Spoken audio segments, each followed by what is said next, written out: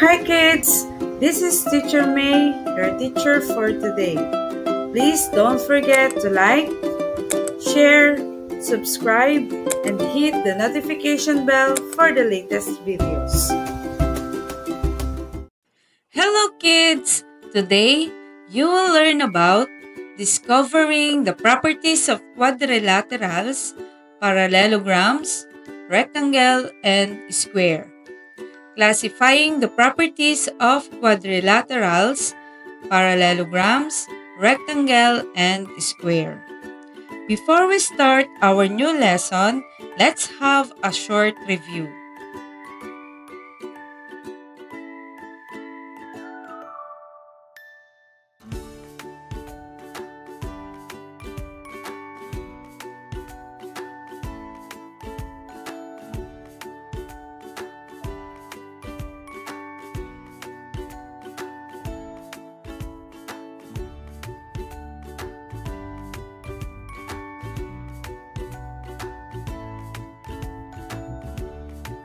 Find, observe, and share. Look around. Observe the different objects you see. Find objects that have 4 sides. Share your findings with the class. For today, you will learn about quadrilaterals and their characteristics. A quadrilateral is a 4-sided figure with broad, several types, and unique properties. Today, we will focus our discussion on the following: parallelogram, rectangle, and square. We're going to unlock some words that will help us understand the lesson even better. Quadrilateral is a 4-sided figure. Parallelogram is a quadrilateral with 2 pairs of parallel sides. Rectangle is a parallelogram with 4 right angles. Square is a rectangle with equal sides. What do you notice about the pictures below?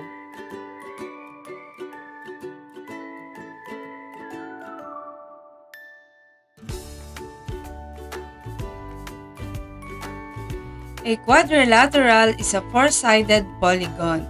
It has 4 vertices and 4 angles. It can be named using its vertices in a clockwise or counterclockwise direction starting from any vertex. Look at the illustrations. Angle H and angle A are opposite angles. Line HM and line TA are opposite sides. Angle P and angle M are opposite angles. Line MA and line HT are opposite sides.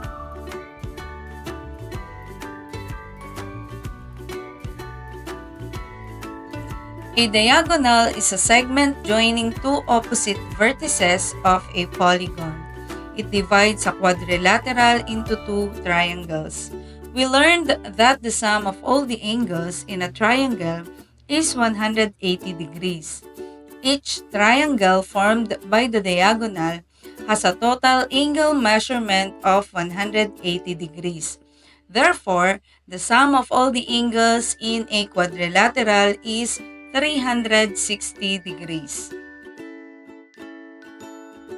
These are the classifications of quadrilaterals. Focus on the parallelogram. Name the vertices, sides, and angles. Identify the 2 pairs of opposite sides and the 2 pairs of opposite angles in the next slide. Describe the parallelogram. It has 2 pairs of opposite sides that are parallel to each other. BA is parallel to CD. And BC is parallel to AD. Each pair of opposite sides are equal. BA is equal to CD and BC is equal to AD. Each pair of opposite angles are equal. Angle A is equal to angle C and angle B is equal to angle D. Note the marks on the sides of the parallelogram. The opposite sides have the same arrowhead marks, which means that they are parallel. A parallelogram is a quadrilateral with two pairs of parallel sides. This time, focus on the rectangle below. Name the vertices, sides, and angles. Vertex M, N, Q, and P. Sides MN, NP, QP, and MQ. Angles M, N, Q, and P. Identify the two pairs of opposite sides and the two pairs of opposite angles. Opposite sides MN and QP. MQ and NP. Opposite angles, angles Q and N, angles M and P. Describe the rectangle. Are both pairs of opposite sides parallel?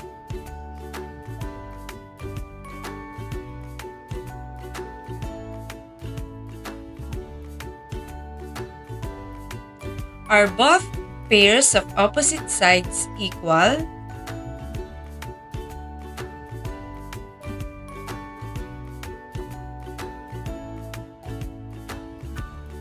Are both pairs of opposite angles equal?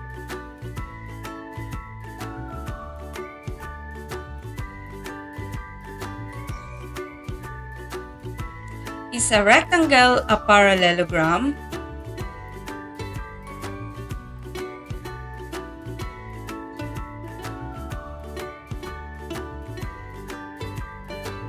How would you classify the angles of a rectangle?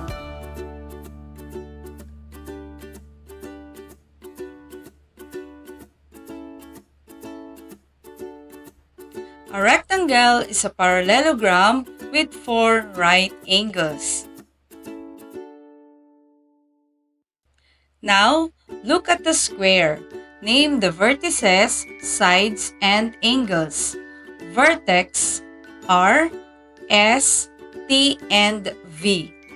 Sides RS, ST, TV, RV. Angles R, S, T, and V. Identify the two pairs of opposite sides and the two pairs of opposite angles. Opposite sides RS and VT, RV and ST. Opposite angles, angles R and T, S and V. Describe the square. Are both pairs of opposite sides parallel?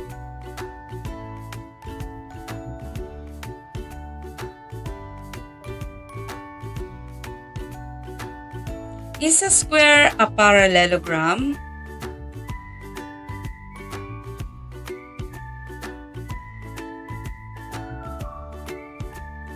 How would you classify the angles of a square?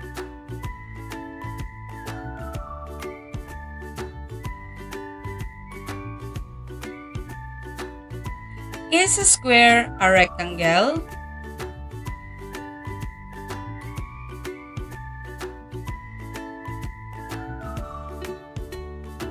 What can you say about the sides of a square?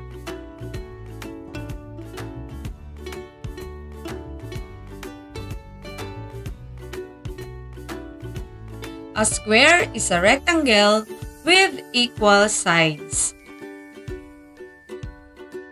Identify and describe the type of quadrilateral illustrated by each object.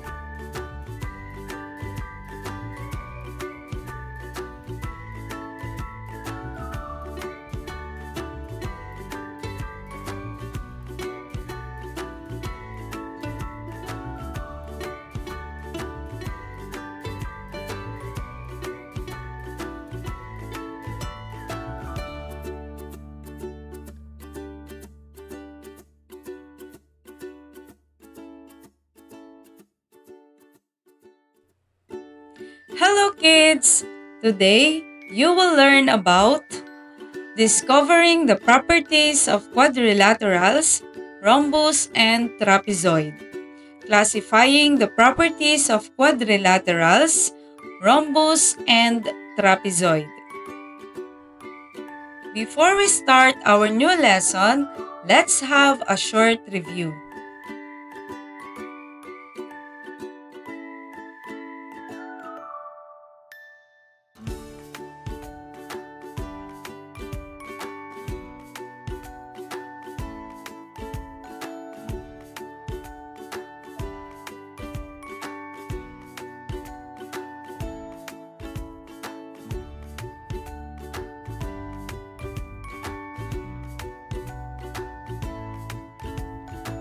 Today, we will continue with the rest of the kinds of quadrilaterals. Looking at the diagram, which ones have we not discussed yet? They are general quadrilateral, rhombus, and trapezoid. We're going to unlock some words that will help us understand the lesson even better. Trapezoid is a quadrilateral with exactly one pair of parallel sides. Rhombus is a parallelogram with 4 equal sides. General quadrilateral has no parallel sides. What can you say about each picture? What kind of quadrilaterals do they represent?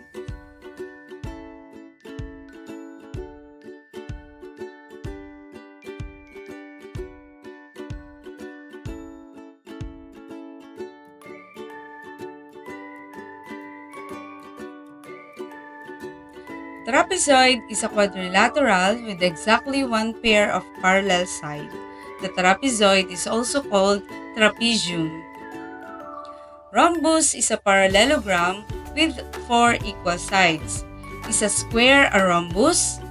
A square is a rhombus because it has 4 equal sides. General quadrilateral has no parallel sides. One kind of general quadrilateral is the kite. You will learn more about the properties of a kite in the future.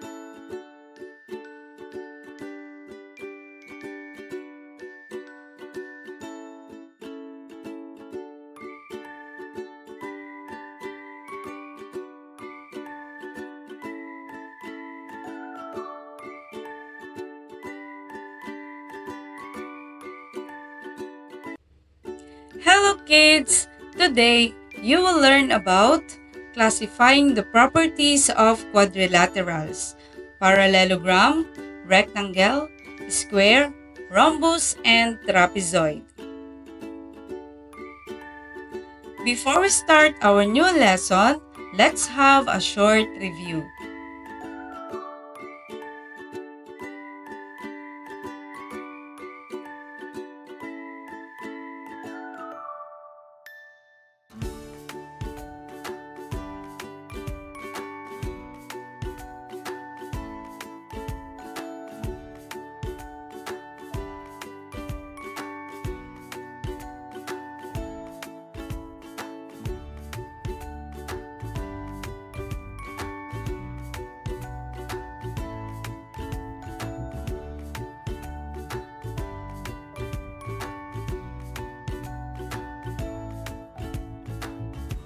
For today, you are going to apply all that you have learned through the arts. This will be your performance task. Look at the chart below. Give actual objects or structures that represent each item.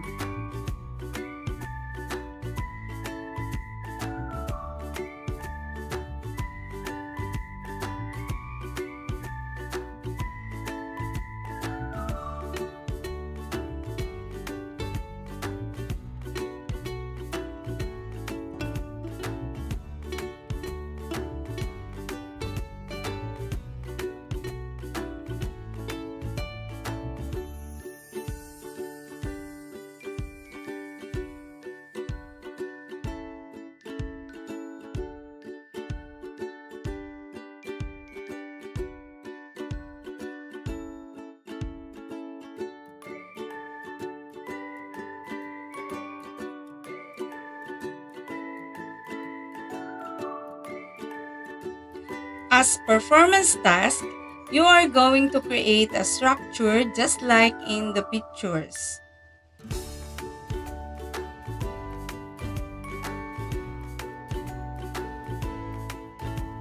Imagine that all of you are architects or engineers. You're going to construct a structure with triangles and quadrilaterals using popsicle sticks or the like. Be creative in showing the different triangles and quadrilaterals that you have learned. Please be guided by the rubrics given in the next slide.